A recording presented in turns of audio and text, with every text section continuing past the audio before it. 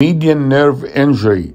The median nerve can be compressed at many points along its course. About 1% of people have a supracondylar spare on the medial side of the humerus, about 5 centimeters from the epicondyle. The nerve runs deep to the supracondylar spare and Strather's ligament, which may cause entrapment of the nerve. What is Strather's ligament? It is a ligament that bridges the spare to the medial epicondyle. The median nerve usually passes under the ligament along with the brachial artery or its ulnar branch. Clinically, the patient will experience pain, gradual hand weakness, and sensory loss in the median nerve distribution. The patient may not be able to perform the OK sign. Tenel test may be positive. The test is considered positive if symptoms of tingling worsen while tapping on the spare. Occasionally, the spare can be felt. How about pronator teres syndrome? Pronator teres syndrome is a compression of the median nerve at the level of the elbow, which occurs more in females. In the forearm, the median nerve runs between the two heads of the pronator teres muscle, and then it lies between the flexor digitorum superficialis and the flexor digitorum profundus muscles. Pronator teres syndrome could be associated with medial epicondylitis. The principal symptoms of numbness in the radial 3.5 fingers as well as thinner weakness may be mistakenly attributed to carpal tunnel syndrome, but it is not a carpal tunnel syndrome. Potential sites for entrapment of the nerve include: the most common cause is due to compression of the median nerve between the two heads of the pronator teres muscle. It occurs in people who perform repetitive, forceful pronation of the forearm. Compression due to thickening of the bicipital aponeurosis. The aponeurosis crosses from lateral to medial over the antecubital fossa, and it may irritate the median nerve. Compression of the nerve from the fibrous arch of the origin of the flexor digitorum superficialis. Clinical presentation. Paresthesia in the lateral 3.5 fingers may occur with compression of the median nerve at the elbow region. Symptoms are similar to carpal tunnel syndrome, but the symptoms are worse with rotation of the forearm.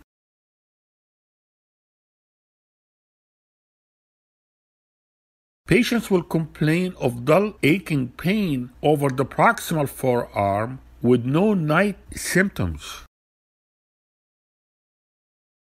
Pain is usually worsened by repetitive or forceful pronation, and you can find tenderness on palpation of the pronator teres muscle. The median nerve gives off a palmar cutaneous branch before entering the carpal tunnel. So sensory disturbances over the palm of the hand occur due to involvement of the palmar cutaneous branch of the median nerve, and this occurs proximal to the carpal tunnel itself. Here you can see the palmar cutaneous nerve arises before the carpal tunnel.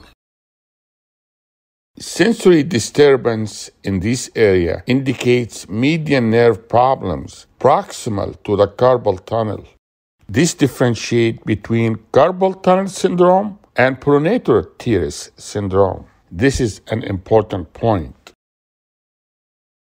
There are no specific provocative tests used to localize the site of compression that produce the pain and distal paresthesia. In pronator syndrome, Tinel sign at the wrist will be negative. Fallin test will be negative.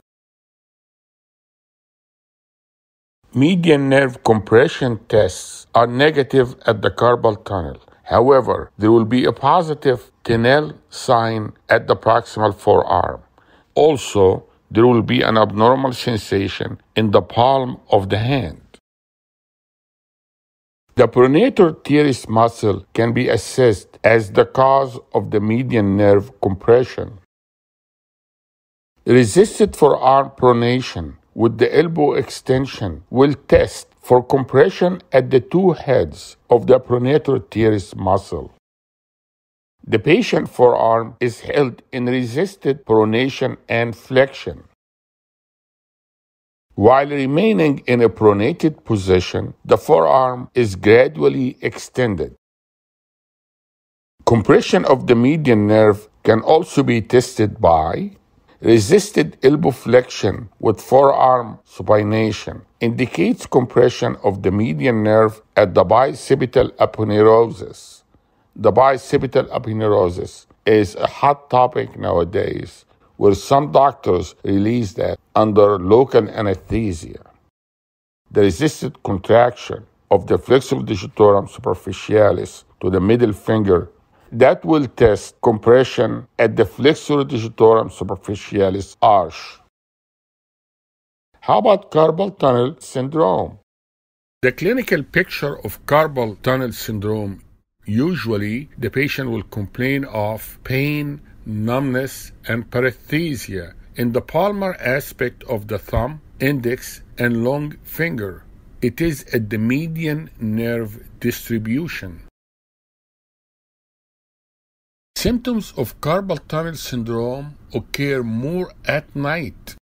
These symptoms wake the patient up from sleep, causing the patient to shake the hand in an attempt to resolve these symptoms.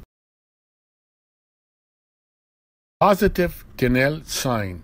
Percussion of the volar wrist crease produces electric sensation distally to the fingers. Fallin test is usually positive. How Fallin test is done? It is done by flexing the wrist for 60 seconds. This will increase the carpal tunnel pressure temporarily and produce the symptoms. If the test is positive, the patient will have numbness and tingling in the hand and wrist. Positive compression test, Darkins test. This is the most sensitive test. The examiner places even pressure with two thumbs directly over the patient's median nerve in the carpal tunnel for about 30 seconds. Reproduction of symptoms in the distribution of the median nerve means that the test is positive for carpal tunnel syndrome. A self-administered hand diagram is extremely helpful. It is the most specific test for carpal tunnel syndrome. The patient should highlight the areas where they are experiencing the symptoms. Patient may complain of thenar atrophy, weakness, or clumsiness of the hand. The patient history and examination is an indication for carpal tunnel syndrome. Carpal tunnel syndrome is a clinical diagnosis.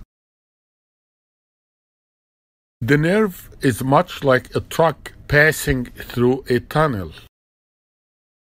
The nerve should be able to pass through the tunnel with ease and without friction. So if the tunnel is narrow, then the nerve cannot pass. And if you want the nerve to pass, then widen the tunnel. And we widen the tunnel by cutting the transverse carpal ligament, as you see here in this example. Anterior interosseous nerve injury. A patient with a high median nerve injury or anterior interosseous nerve injury can have two signs: the Benedictine sign and also inability to do the OK sign. So how do you do the Benedictine sign? The patient with a complete anterior interosseous nerve injury or a high median nerve injury will be asked to make a fist. The first digit and the second digit will have difficulty in flexing. The other digits, 4 and 5, will flex. The third digit appears weak. The hand will assume the Benedictine sign or sign of benediction, which is the position during hand blessing. Hand of benediction is different from ulnar claw hand. Ulnar claw hand refers to damage to the ulnar nerve and is seen when attempt to extend all digits, leaving the 4 and 5 digits flexed. So what is the OK sign? Ask the patient to touch the tip of the thumb and the index finger together. If the distal phalanx cannot flex because of weakness of the anterior interosseous nerve, then the patient cannot do the OK sign. That is because of weakness of the flexor pollicis longus and the flexor digitorum profundus. This complication is known to occur in supracondylar fractures in children. The anterior interosseous nerve arises from the median nerve about 4 to 6 centimeters distal to the elbow, which is about 1/3 down the forearm. The anterior interosseous nerve exits from the anterolateral aspect of the median nerve.